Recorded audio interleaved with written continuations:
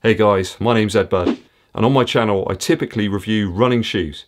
I've been receiving lots and lots of questions about the Nike Alphafly, in particular the use of the Air Zoom pods. To help answer some of those questions, specifically about the implementation of the Air Zoom pods, I'm going to go through a history of the Nike Air Zoom technology. Before I get to that though, if you're into running shoe content, be sure to hit the subscribe button and click the bell for notifications so you'll be informed when new videos are launched. And smash that like button for me. Let's get to it. So, I was very lucky before the lockdown occurred to pick up a pair of the Nike Alphafly Next Percent. They don't half smell good too. Oh yeah. It's like a vintage wine. A lot of controversy though has surrounded this shoe in terms of the use of the Air Zoom pods here in the midfoot. This got me thinking as to when Zoom Air, or Air Zoom as it seems to switch around all the time, when it was first implemented. When did this technology first appear? What is the history of the Air Zoom technology? So the very first Air Zoom technology appeared back in 1995. It was originally called Tensile Air. So basically Nike were looking to try and minimize the amount of midsole to kind of lower the cushion, at least the profile of it. It was all geared up around a performance. They all wanted to improve performance, lower the weight, everything that we're still trying to look to do today. The Air Zoom LWP featured only a rear air unit. That was very quickly superseded though by the Nike Zoom Alpha. I've heard that name before somewhere. Which had Zoom Air through the whole of the midsole unit. It was actually grouped into 4 sections in fact. I'll throw an image onto the screen so you can check that out. There were 3 in the heel and then 1 further in the midfoot. Moving through to 1997 next, a very popular shoe, even now, first appeared back then. That was the Nike Zoom Spiridon. This uses a Phylon midsole, as recently seen in the Nike Zoom Streak. That's kind of like a racing flat really, that one. A very minimal profile midsole on the Zoom Streak. It's not a shoe you see an awful lot of actually. I think I've only seen maybe 1 or 2 people in the local area using that shoe, mainly for 5Ks. The Air Zoom Spiridon used the same 4-pod configuration within the midsole to provide the cushion. That shoe turned out to be a real success for Nike, both in terms of sport and performance, but also from a casual perspective. It obviously had that reduced weight, but most importantly, a very new type of upper. It was one of the first to feature a mesh upper, which was a real innovation for the time. So that Spiridon progressed into another Nike model, the Talaria, which featured a new 3/4 length midsole air unit. They actually had a transparent bottom on that shoe, so you could actually see the air unit. Something of an innovation. Nike have always been keen to do that. If you go right back to the Jordan 5, for example, you could see that air unit. That was a real novelty thing to be able to see that. Something to show off to your buddies. You can actually see that Zoom Air unit here on the image, on screen, poking through the outsole. I think it's interesting to see there on the outer edge of the heel, they were continually using a larger piece of rubber there to protect that area, where often a lot of runners are kind of making contact with that section of the outsole first. More iterations with bigger, larger and springier air units can be seen up to 1999. There's the Air Zoom Citizen, and then the 2003 version of the Spiridon. That version actually had a Pibax cage around the heel air unit. That Pibax foam is also known as Zoom X. You'll know that Pibax is the same foam that features in the Zoom X shoes. So things like the Pegasus Turbo or the Vaporfly 4%, Next Percent and Alphafly. It's often overlooked as well that Reebok have been using Pibax foam in some of their shoes recently too. So do go and check those out. Things are starting to look a bit more familiar now, aren't they, to the present day?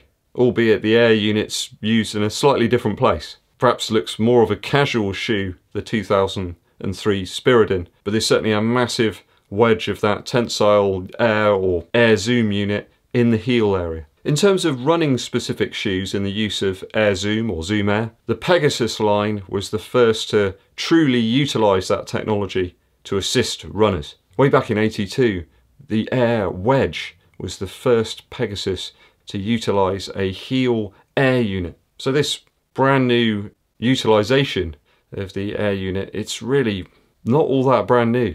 Nike have had the technology for a long time. It's mainly the implementation. Back in '91, the Air Pegasus Racer appears to be the Pegasus Turbo of the time. There's minimised weight there, down several ounces from the standard Pegasus model, so not much has changed there between 91 and 2020. In terms of gender equality, ridiculously, it took until 2004, yes, 2004, for the Pegasus line to be specifically adapted for women.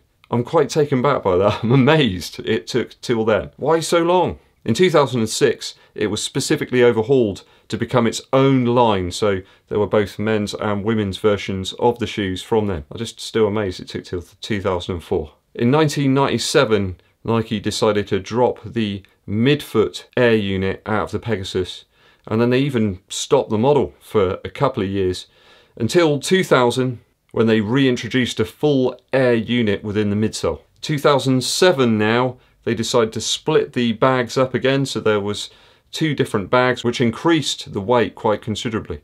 Basketball shoes and running shoes have often swapped technologies over the years, and you can certainly see some similarities between the use of Zoom Air between basketball shoes and running shoes. Back in '95, the Air Go LWP was one of the first basketball shoes to use that type of air. I think it's round about that point where tensile air became Zoom Air, or Air Zoom. I'm sorry I keep saying that, but it seems to, even Nike seem to switch the 2 words around all the time. As I've gone back and looked through all the literature, it does seem to swap around all the time. One of the milestone uses of Air Zoom is in the Jordan 12. A full Air Zoom unit was utilised within the midsole of that shoe to provide incredible spring and rebound. If we now fast forward to 2019 and the LeBron 17, and also look at the Air Zoom SuperRep too, you'll begin to see some significant similarities between those shoes and the Alphafly. I think that LeBron 17 has got one of the highest midsole stack heights, with Air Zoom in the midfoot, forefoot area, and Air Max in the heel. Something sounds very familiar about all of that. So a bit of a dip into history there. You can see that the use of these Air Zoom pods here really isn't that crazy. People have been saying it's odd, it's weird, that large heel volume, high stack height, lack of foam in the middle area of the midsole, and the overall area of the midsole and outsole.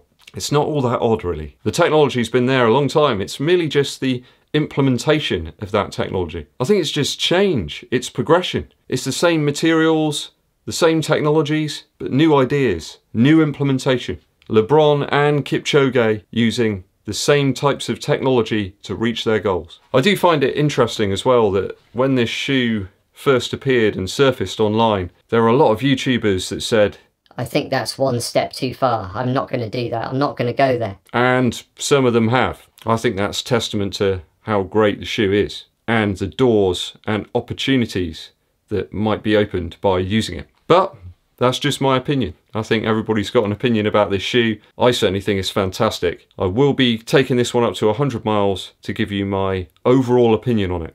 Thanks for watching through to the end of the video, guys. I really do appreciate it. And also, if you're a new subscriber, my heartfelt thanks goes to you. If you haven't subscribed yet, please hit the subscribe button and click the bell for notifications below as to when new videos are launched. Smash that like button, comment below with any of your observations, and make sure you share this video with your running buddies. My name's EDDBUD, and I'll be seeing you